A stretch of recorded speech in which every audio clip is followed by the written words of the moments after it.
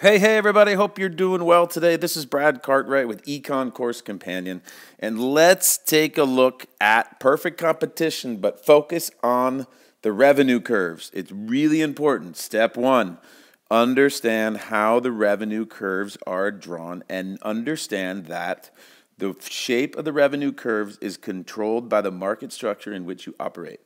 And in the case of perfect competition, it is going to create a unique set of revenue curves that are different than the other market structures we're going to study, which of course are monopoly, monopolistic competition, and oligopoly. All right, so let's take a look at these. All right, the first thing to understand is that in perfect competition, all firms, and this is huge, my friends, you mustn't ever remember this. You mustn't ever forget this. Firms are price takers. They have no choice but to take the price that is determined by an outside force. And that outside force is the industry in which this firm is going to operate.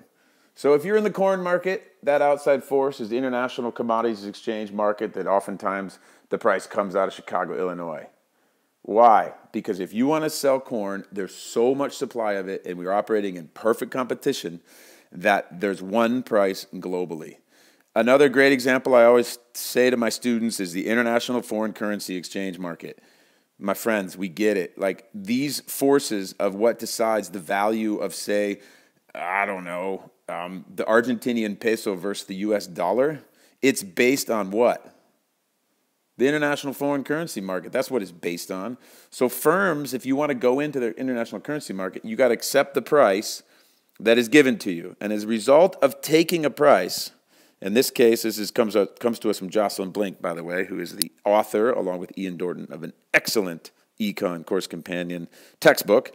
And if let's say the price here is $5, well, that means that this firm, not only do they have no choice but to take the $5, but as a result of the price being $5, then their average revenue, their marginal revenue is also going to be $5. Because what's average revenue? Average revenue is how much the firm makes on average per unit sold.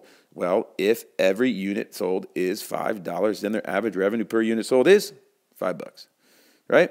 And their marginal revenue is defined as how much the firm makes by selling one more unit of a good or unit of output.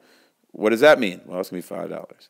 So in the price taker's market structure, as opposed to the price maker's market structure, which is that of monopoly, oligopoly, and monopolistic competition, you are going to have a perfectly elastic demand curve. The average revenue curve always equals demand. If you don't understand that, check some previous videos. And in this case, marginal revenue, because that's the amount of money made on the last unit sold, is also going to be $5. You got a perfectly elastic margin revenue, average revenue, and demand curve. In terms of total revenue, TR is constant. Total revenue is constant. Why? Because for every unit of output, they're getting $5. Every unit of output, $5. So as these output continues, all of these, every piece of output, every additional piece of output is going to be worth $5 more because the price is $5, right? So 35 obviously is what the total revenue is if this firm were to sell 7 units of output. All right, so hold on to that, and we'll take a look at the next slide. All right, so one thing is to say, okay, now let's back up a second. That's what the revenue curves look like. Yeah, I get that. But where does this come from? Okay, this price comes from the industry. And you must always show these two diagrams together, okay? You have been focused probably in your course of study on your study of the firm and what's going on over here. Cost, revenue, profit, you're focusing on the firm. But what we need to do is back up a second and say, wait, where is this price coming from? Well, it's coming from the industry, because the industry is the thing that is dictating, right, the price to each firm.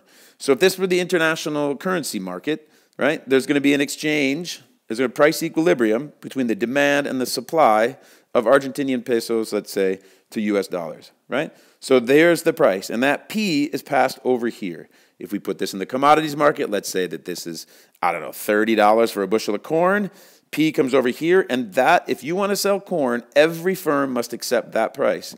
And the way you show where this price comes from is a very, very simple supply and demand diagram: price, currency, origin, quantity, right? The units. This is the rule of 11 diagram. If you've been following my series all the way through, this is the rule of 11 diagram for microeconomics, and it arrives at a price of $5. And we know from the previous slide that is where average revenue and margin revenue sit, okay?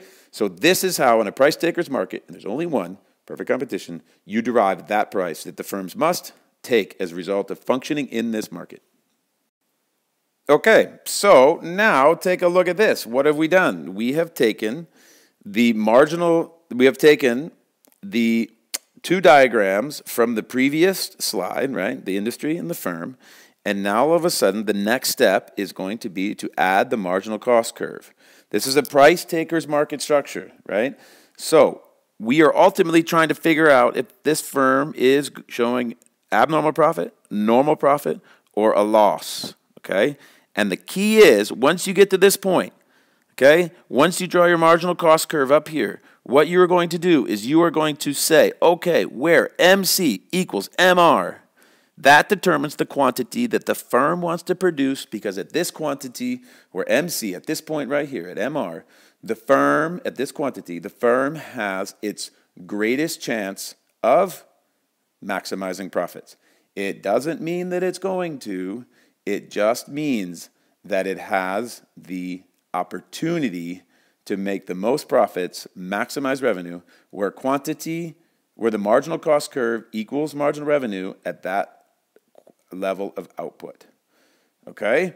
So we are getting there. We're getting there. Closer and closer and closer we come to be able to show abnormal profit, normal profit, and loss in the perfect competition market structure.